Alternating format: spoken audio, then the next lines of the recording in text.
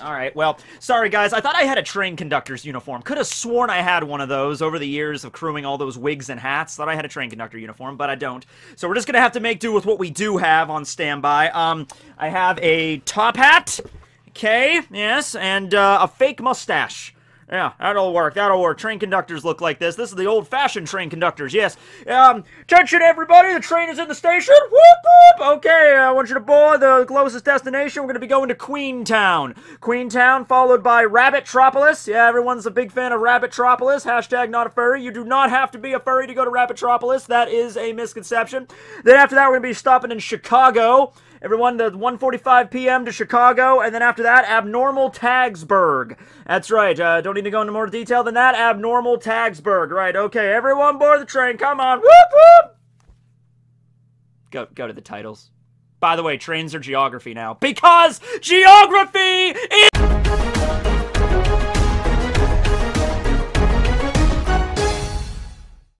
You know, I also wish I had, like, a model train set. I was never a model train kind of kid. I was more of a Power Ranger Megazord kind of kid growing up. But, I don't have a model train set here, but what I do have is the Cyanide and Happiness board game, Trial by Trolley. And I got the derailed edition. I was a Kickstarter backer, so I got the little model trolley there. And Trolley Tom! Everybody loves Trolley Tom!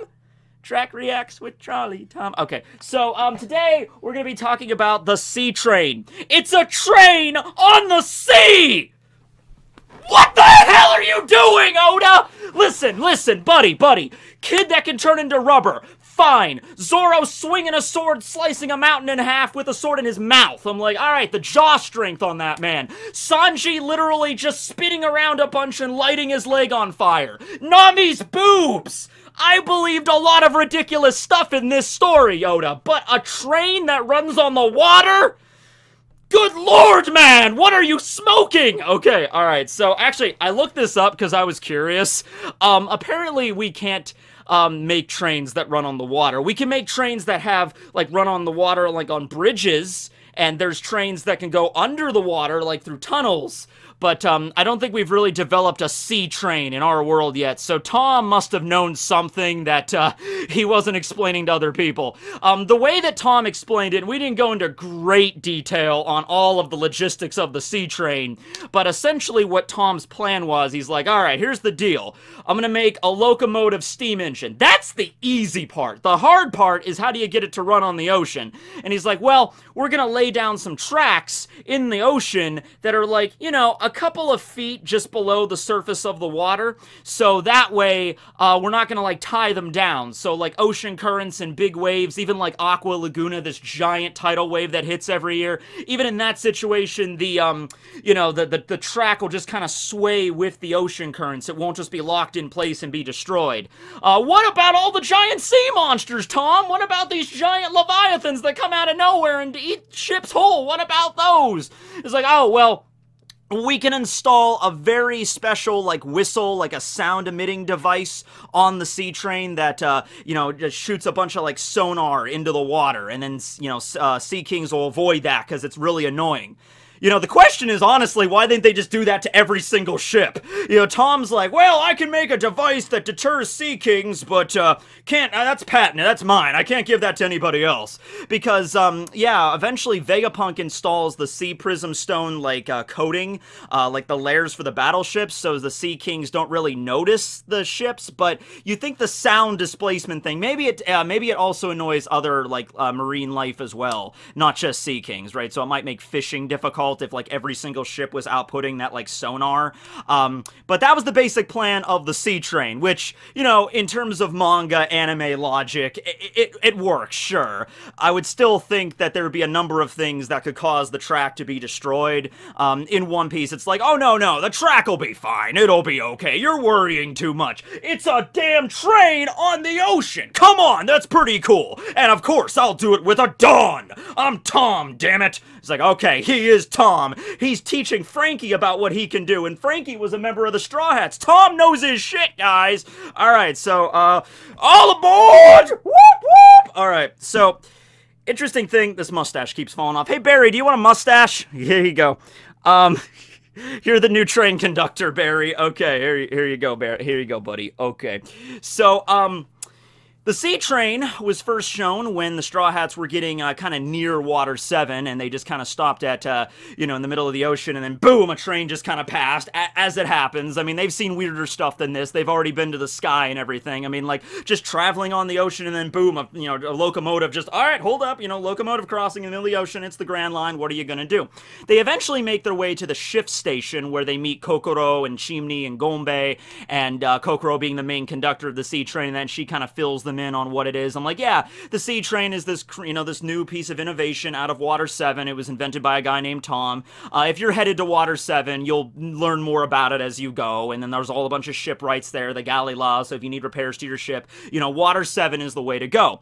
And so, it was actually a really cool thing that Tom did, because as we learn about the history of Water 7, we find out that it was a rather poverty-stricken island, because it didn't really export anything. The entire island, it was rather beautiful to look at, but it was, like, sinking incrementally every year, and they didn't really make a lot of stuff, so, you know, trade and stuff were kind of avoided. Nobody really went to Water 7, and it was just kind of a place that was like a hotbed for gangs and things, and, you know, pirates would hang out there, so people just kind of avoided Water 7. But then Tom had an idea. He's like, I know how I could solve this! Innovation! And so he makes the sea train. It's like, okay, now we can easily connect our island, Water 7, with neighboring islands. Okay, so we don't have to worry about the weather climates of the Grand Line anymore. We don't have to worry about getting on a ship and sea kings attacking us, or, you know, the weather or the ocean, you know, the crazy weather patterns of the Grand Line destroying our ships or whatever, because it's really dangerous to go from one island to another in the Grand Line. But with the sea train and the magical tracks that do not bend, or they do sway, but they don't break, you know, you can go from one island to another reliably, you know, in a safe manner.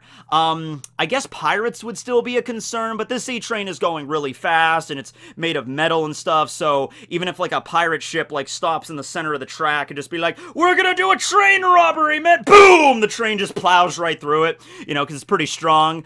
Frankie tried to stop it, and, well, that's the whole reason why Frankie's a cyborg now, isn't it, right? Frankie tried to stop the train, and he got flung away and landed on Scrap Island, and just took a bunch of scrap metal and just shoved it into his body, and that fixed him. I can buy that, but I cannot buy a train on the sea. There's limits, Oda. There's limits. Frankie just trying to stop a train, and the fact that he survived at all to begin with, you know, he just gets flung, lands on Scrap Island. He's like, need to rebuild myself. Oh, rusty nails, hammer. What's this, a refrigerator door? Whatever. Gotta install soda. You know, I could buy that, but okay. But anyway, this project was pretty massive, and it took about 10 years to complete, but Tom finally succeeded, damn it, and he managed to connect Water 7 to a bunch of other islands around the immediate area. Keep in mind that whenever you arrive in the Grand Line at Reverse Mountain, you got like 7 different routes that you can take. The route that the Straw Hats decided to take, just, you know, Whiskey Peak, Little Garden, Drum Island, that's just one of 7. And then we find out when we get to Sabaody, where all these paths converge, you know, all the other supernovas like Hawkins, Beiji, Kid, Drake, they all traveled like different routes than the Straw Hats did to get where they were at Sabaody to all meet together, right? So you can imagine these other islands that Water 7 connects to, it's kind of breaking the original magnetic chain of the Grand Line, where now you can travel to these islands without the need for a log pose or an eternal pose, okay? You just get on the train and then you travel. And the way that it's been working at Water 7, it's just a normal thing there. You know, people don't even worry about it anymore. It's just like, oh, are you going to take the 245 to Poochie? I'm like, oh yes, indeed. I should be back by nightfall. I'll get the 6 o'clock return. You know, like, that's just how it goes. Now, there is... When the Straw Hats arrive pre-time skip at Water 7, there's only one sea train, and that is, of course, the Puffing Tom, named after Tom. Ever since after the time skip, the Galila Company has actually constructed a secondary sea train called the Puffing Ice, named after Iceberg, who's the mayor of Water 7. So now there are, in fact, 2 sea trains, but you can imagine only having one sea train, you know, and you got a lot of different cars for it and everything, but, you know, that would make travel a little bit more, like, not as easy as it is in our world, because you have multiple trains in our world, and train travel is kind of on the down low right now, but, well, at least in the United States. I mean, I guess not a lot of people take the train anymore. But anyway, yeah, so, you you have to kind of wait for the train to go to, like, Poochie, and then you can't take it again until it returns, so there's probably, like, certain days where they only go to certain islands and stuff. At any rate, the 4 main islands that the Puffing Tom connects, I guess 5 main islands, because you include Water 7 in there, too, the City of Water. That's also where the Blue Station is. The Blue Station is the main train station terminal on Water 7, and all the other islands, I would assume, also have, like, a differently named train station. The only other one we know of is the Day Station on Enies Lobby. So, Enies Lobby, the government island, that was one of the big criteria for actually making the Sea Train to begin with, because how this whole thing started, a little bit of backstory, is that Tom was the one that built the Oro Jackson for the Pirate King Goldie Roger. Well, after Roger was, you know, he's the king of the pirates, he was executed and everything, they started going around the world and basically punishing everybody that even had anything to do with Roger and in connection with him, and Tom was on that list. You know, a judiciary ship arrived from Enies Lobby, and they're like, Tom, you're the one that built the damn ship for the king of the pirates, this man that launched us into great pirate era, all these pirates out there in the world doing stuff. Do you know how many times I just said pirate in this last sentence? That's all on you, Tom! And Tom, he comes up with this idea of like, hey, well, what if I can create a steam-powered locomotive that can run on the water? Will that be okay? I want to save my island. Now, the judge in that particular instance was a relatively kind and actually fair and just judge, not something that you could just take for granted in the One Piece world. But he actually thought about it, and he's like, man, okay, could that train also connect Water 7 and the other islands to Enies Lobby, the Judiciary Island? And he's like, yes, it could connect them anywhere, in theory, you know, if you have enough time, and, you know, Pip, Spit, and, you know, Sweat, and Moxie, and Dawnness, then yeah, you could basically connect it anywhere. You know, I'm sure if Tom never died, and when I say Tom died, we never actually saw him die. He was just taken away by the Sea Train. We assume he's dead. We didn't see him in Impel Down. He was probably executed. So if Tom was never executed, though, my point is he might have been expanding that track even more so to the point where he might have linked up all of Paradise. Or hell, going even one step beyond that, if that sonar device that he attached to the, you know, the engine actually did deter Sea Kings as well as it could, maybe you crank it up a little bit more for the comm belt, but that's my point. He could have maybe made a line that stretched over the comm belt to connect the Grand Line to the East and the South Blue. Now, the world government might have had a problem with that to begin with, because that's maybe, like, making it too easy to travel places. Like, making, like, a little bit of an island-connected network, that's okay, but, like, connecting the entire world, that might have been a problem. Don't know exactly how you would go over the Red Line also, so that might have been a new engineering feat. But hey, it was Tom! He might have been able to do it! In fact, Frankie might have been able to do it, too!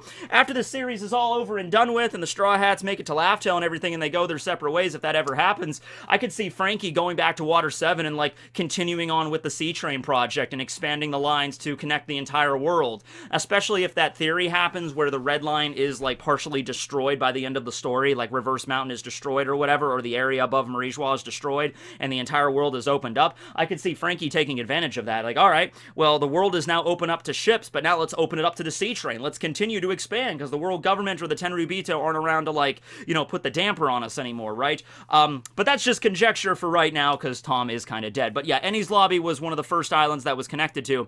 But then the other islands, we had Poochie, which is the gourmet town. Then we have San Faldo, which is the carnival city. And then we have St. Poplar, which is the city of the Spring Queen, I think it was called. Okay, so we got those 3 islands. Now, we don't really get to see all of them in grand scope. I think the most of the one we do get to see is St. Poplar, because that's the island that takes place during the CP9's independent report. After CP9 is devastated by, you know, the Enies Lobby Buster Call, and Luffy, and, you know, punches out Lucci and everybody, and he's in a coma. Blue and O uses his door powers to save all the members of CP9, and then they emerge in this destroyed island, Enies Lobby, and they literally just walk the tracks. They just walk the Sea Train tracks in the ocean, trying to get somewhere, and they eventually arrive at St. Poplar, which I'm assuming St. Poplar is the closest island from Enies Lobby. So they get there, and then they help out the townspeople and everything. It's raining when they arrive, but it also has a climate. It's not always raining there. It has a bowling alley, you know, because the CP9, they go bowling. Read the CP9 independent report again, because it's really interesting. It really just shows how they work as a, like, they're more of a team. It's not like, you know, oh, we work together just because we have to work together. We don't really care about each other. No, reading that independent report, you really do get the feel that, hey, they were trained together since they were kids. They were all orphans, basically. They have different viewpoints on things and stuff, and Lucci is maybe a little bit more direct and stuff with the cruel, you know, absolute justice sort of angle.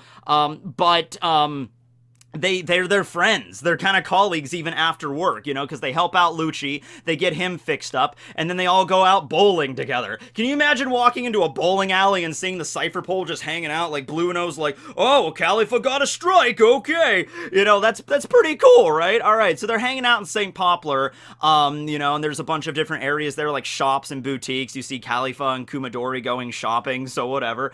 Eventually, pirates, the candy pirates, attack St. Poplar, and Lucci just, you know, leaves the smackdown on them, but he, you know, once again, he's Lucci. He's a little bit, you know, bloodthirsty, so he really maims the candy pirates. They're probably not going to be pirates anymore. They're probably dead. Yeah, Lucci probably just cold-bloodedly murders them in the middle of the roads of St. Poplar. So the people of the town are like, so they have to leave, and so they leave St. Poplar. There's a little girl that kind of gives them a flower, like, thank you for saving our town.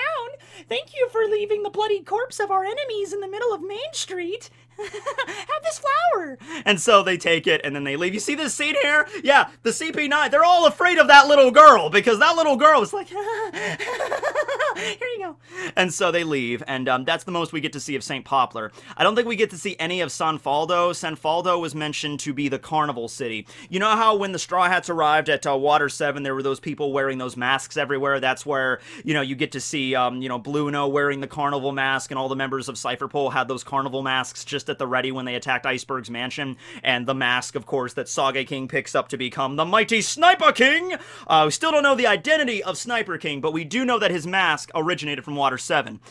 The plot thickens, guys. The plot thickens. One day we'll find out who you are, you son of a biscuit. Okay, so, yeah, it's the carnival city. So since there's a carnival like Mardi Gras going on at San Faldo, and it's connected with the sea train, sort of like all the other islands are sort of also in festival mode, because it's so easy to travel between these islands now that their cultures kind of merge in a sense. So that's pretty cool there. That's the reason why we see all the festival masks. And then finally we have Pucci, the gourmet town.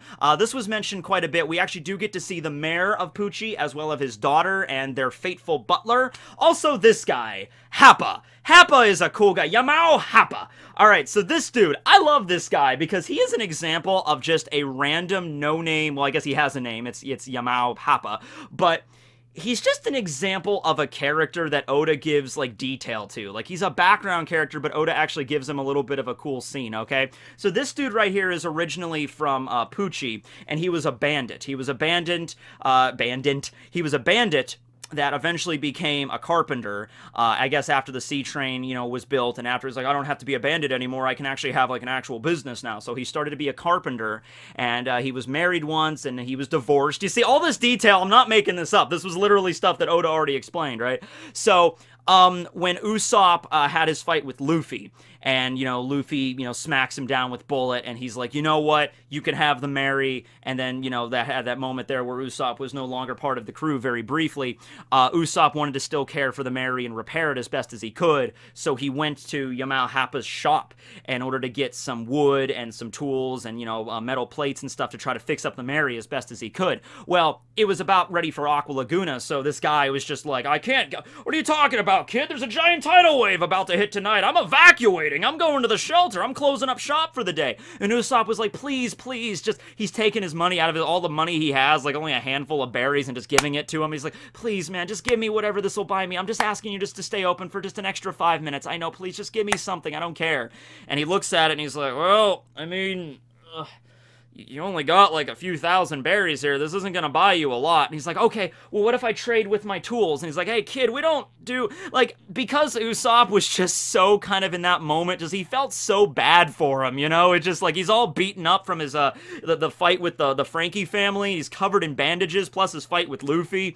And he's like, this is all I have left in the world. Can you just give me some nails and some wood, please, man? I'll trade you everything I have. I have some caltrops in here. What will you take for these rotten eggs?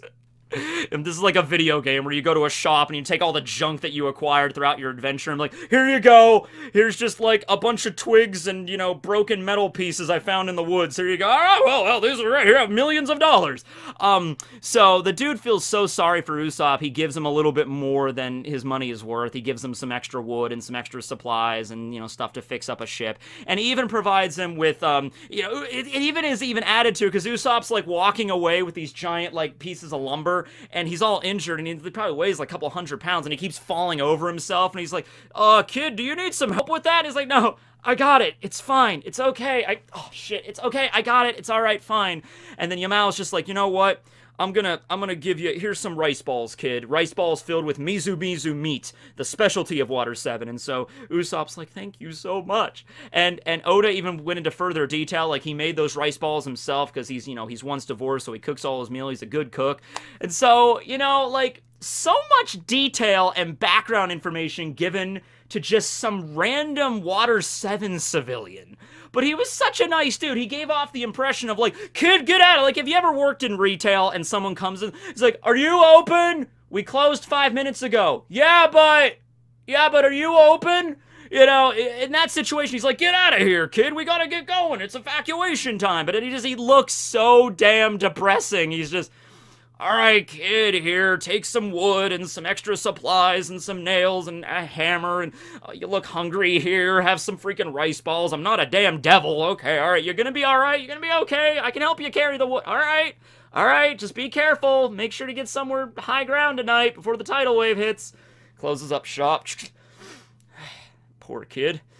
Oh, well, did all I could for him, and then he goes to the shelter, and that's it, yeah. So, yeah, go for Happa. Happa, man. He knows where it's at. Happa for Straw Hat. But on top of them, yeah, we also get to see the actually, like, the ruling family of Pucci. And I actually wrote all their names down because most of their names are puns. We have Bimin, who is the mayor of Pucci, just short, frumpy-looking fellow with an awesome mustache, I must say. And then we have his daughter, Marumieta, which is just Japanese for I see all, or it's all exposed to me.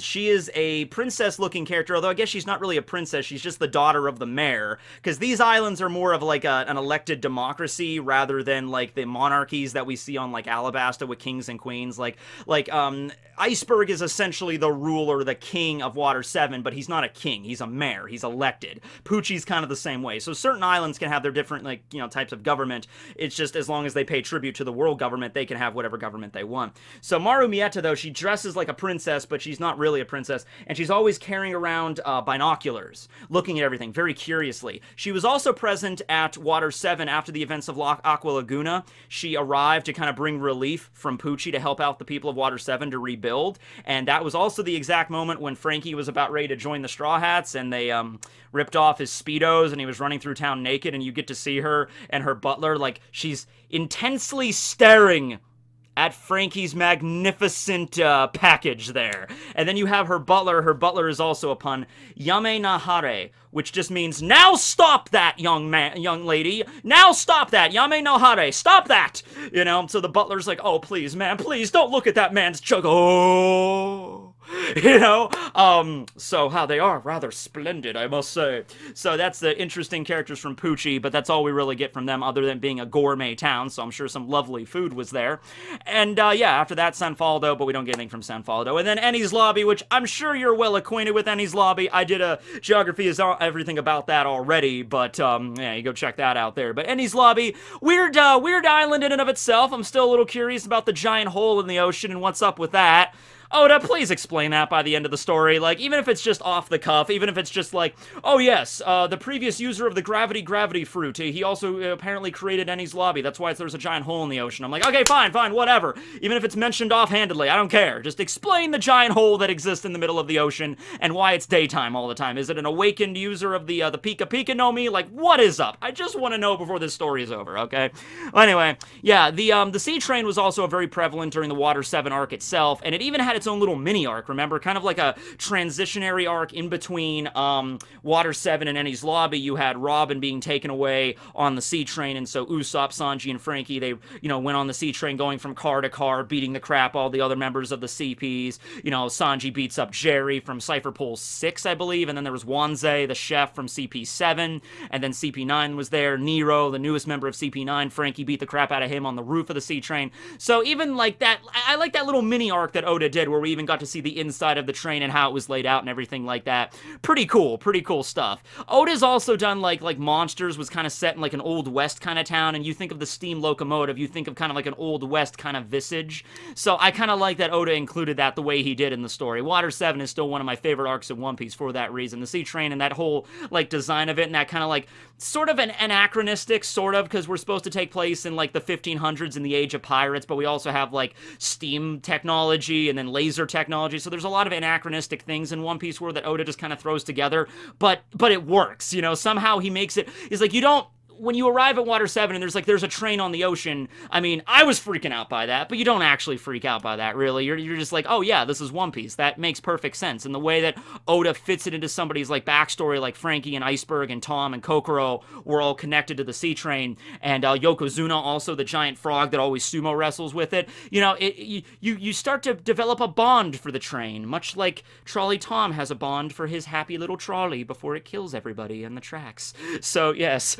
By the way, if you've never played this, I would look at, I don't know if you can still, because I got it off Kickstarter, I was the backer, but I don't know, I mean, just go look it up if you can buy this. It's actually a pretty damn fun game. I've played with some friends before all of the, things happened with, that. But, yeah, so anyway, that's the Sea Train. Also, huge opportunity for me. I know I've already done a Geography is Everything on Water 7, but I did not get a chance to put Kokoro in a thumbnail. I think this is the first time she's ever been in one, guys.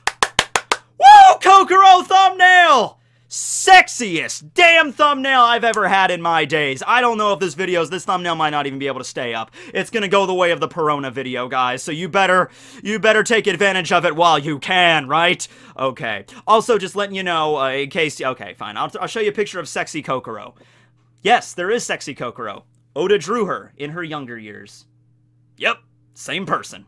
God bless you, Oda. Alright, well, train's pulling out of the station, everybody! Whoop, whoop! Alright, Conductor Barry, take it away. Okay, all aboard! Watch for the closing doors! Alright, moving out! If I was a conductor for a train, that is totally what I would do. I would just be the conductor and be like, everybody on board now! That's not the train, that's just me. Okay, bye everybody. Tekking signing out.